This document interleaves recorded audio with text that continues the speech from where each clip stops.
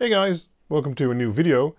In this video we'll be doing a little update about the scooter project, or the scooter LED project, and what we'll see where I'm at and what I've been doing, because things haven't been going as I planned it, or rather it'll work, it just won't fit. So let's take a quick look at what I have here. I'm currently running a testing setup of two DC-DC converters.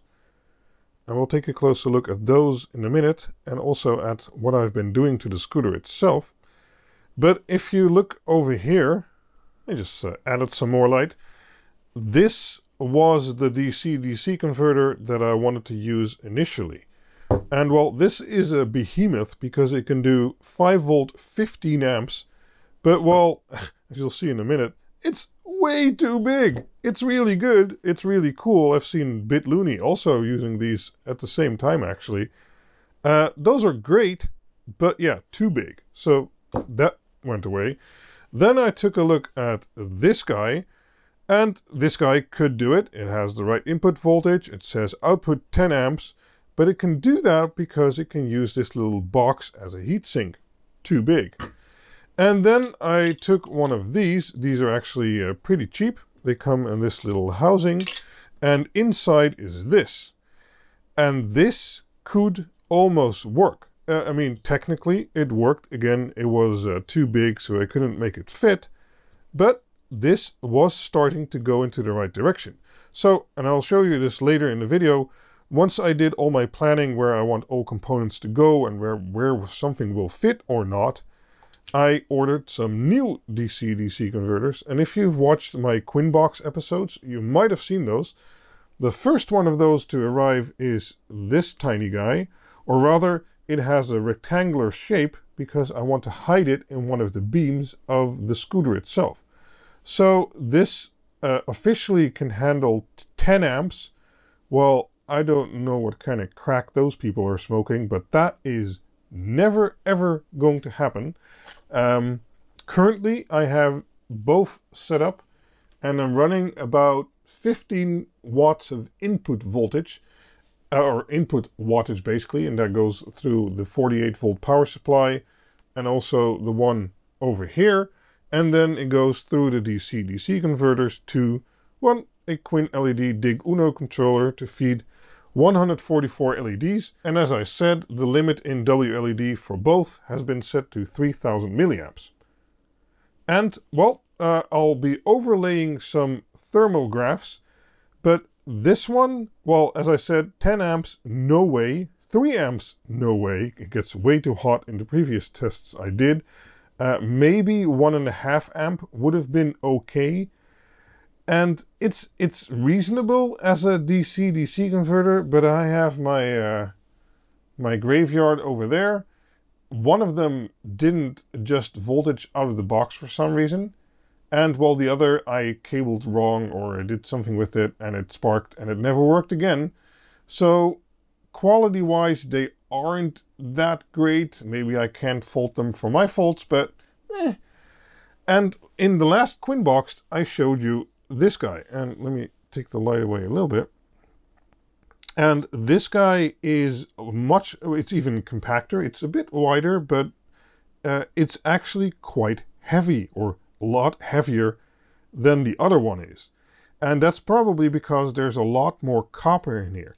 As you can see, it also doesn't have terminals, but it has, well, I soldered these connections on. I'll show you some overlay images of that. And all in all, it's just a lot better quality. It's more expensive, but as I said, I've had both running with 3 amps for about half an hour now. And well, I'll overlay some flir footage of the left one and the right one to compare the temperatures getting. And as I said, I like this one the best. It also has the most protection on there. It has no protruding pins. I used some Captain tape to tape it off a little bit. All of the exposed copper on the back is ground, so that's no problem either.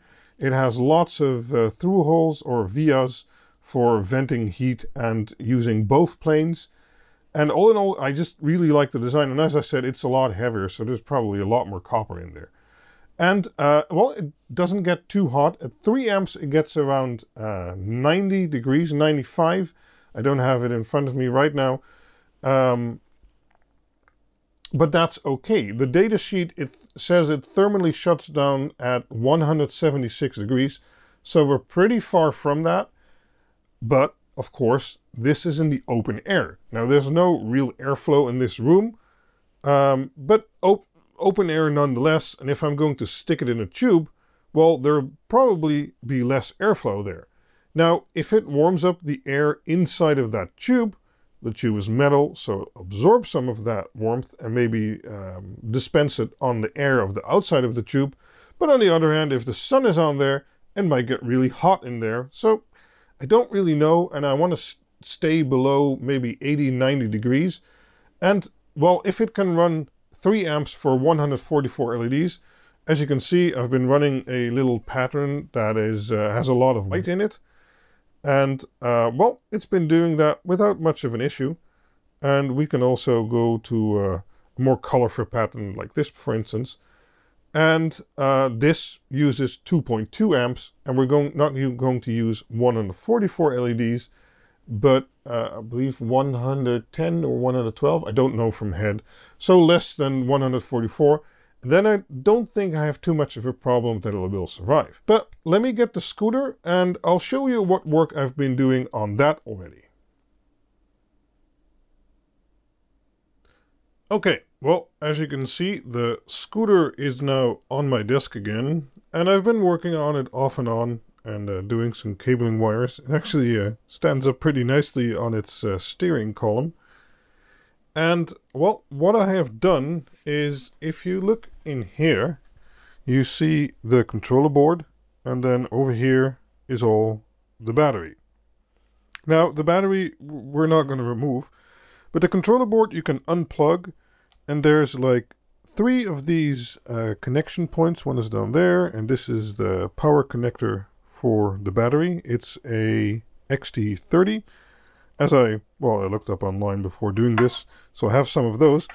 And you can take the controller out like this, or at least flip it over without disconnecting everything. These are the disconnected leads from the controller. And funny thing is, this whole area inside was fully covered with thermal compound because the back side of the controller is actually the heat sinks for the MOSFETs inside, and it then sinks the heat away to the chassis. That's pretty cool. So these are all the cables that come from the controller. This is the brake cable, and it's very tight. It has this little bend here, but it's supposed to go under the controller, and it isn't. And, well, hey, as long as it's working, and let me step on it. Yeah, that's still working. So that's good. We can test that once it's all in. Now, I've been wiring and trying to mock it up and see how I would do things. So there's 3 wires coming out of here, and these are all 18 gauge silicone wires, so rated up to 200 degrees.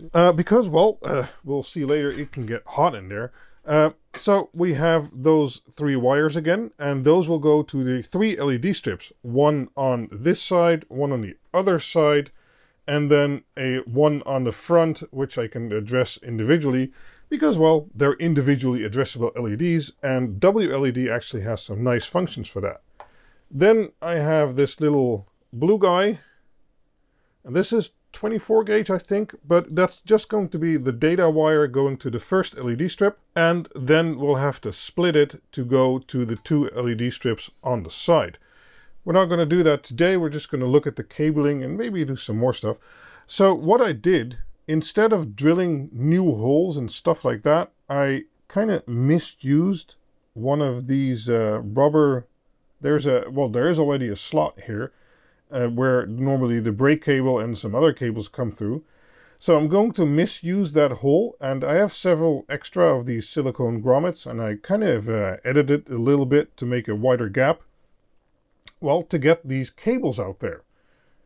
And that way I don't have to drill a new hole. These are just now affixed with, with some tie wraps, and we'll see how that holds, and maybe I have to do it a little bit better, we'll see. But I also brought the switch outside, because this thing is pretty big, and there just isn't a lot of room here, and oh, this is actually where the charger port normally sits. I removed that, but you can easily screw it back in. But I didn't really want to drill in this chassis. So what I'm going to end up doing, I think, is I'm going to either put it here, like this, or maybe the other way around. I'm not sure yet. Or maybe even just here. And I'll somehow heat shrink this off, or at least make sure it's fully watertight. I have some of that double and triple layered heat shrink with glue inside. And maybe add some hot glue inside of it to make sure it's fully sealed. And I think I can actually just seal over this whole block basically. But I'm going to see how I'm going to do that.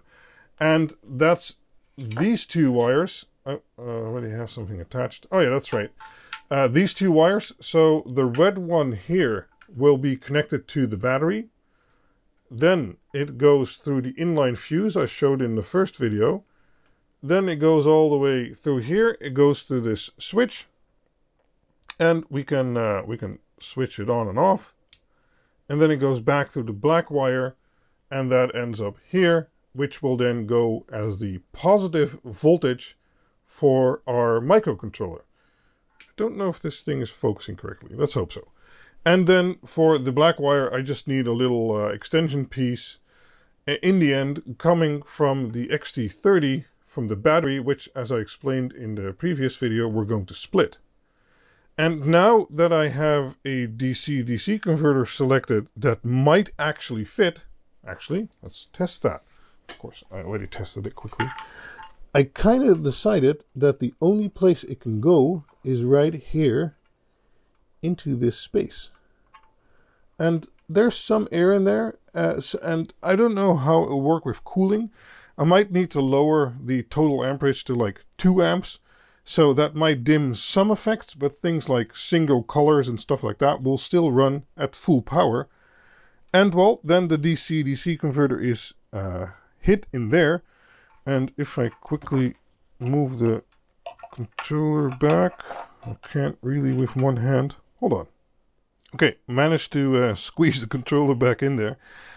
In the end, we're going to take one of my quinled-dig-uno boards, and once this is all plugged in, it'll be a bit flatter, and then I think it can sit right over here, and it'll actually be squished against, well, the backboard here, which is all plastic, and I'm probably going to wrap it in Kapton tape anyway, because it won't get too hot with only 2 or 3 amps going through it. And, well, then I just hope I can close it all up. And then finish off all this wire mess as neatly as possible. So, next thing, let's try and make the XT30 distribution wires, I guess you could call it, so that we can go from the battery output and then make a T connection, one going through a fuse to the switch and then to the quinled board, and then one going directly into the controller like it used to before.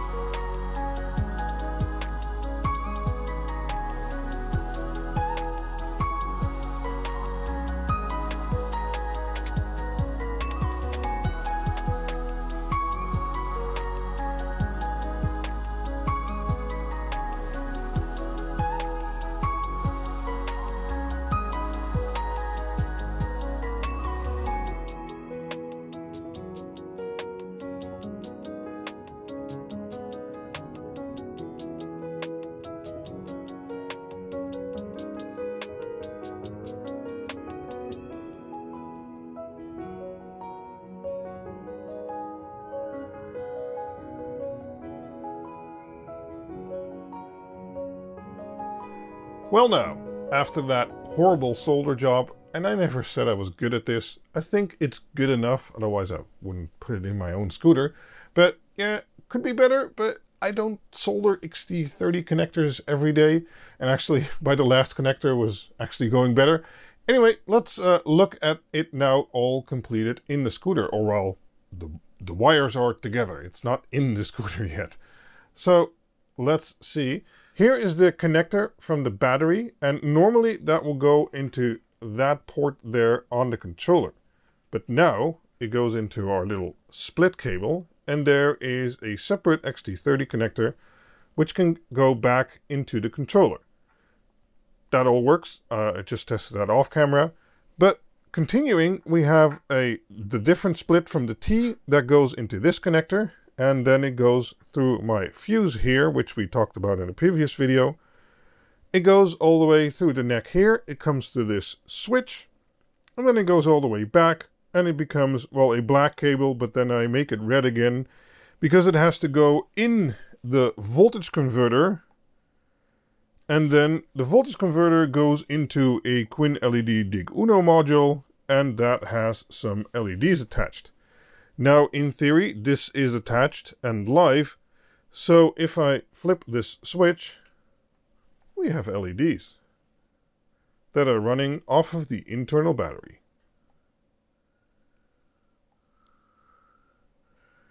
So, this is far from complete, but I think this is far enough for this video.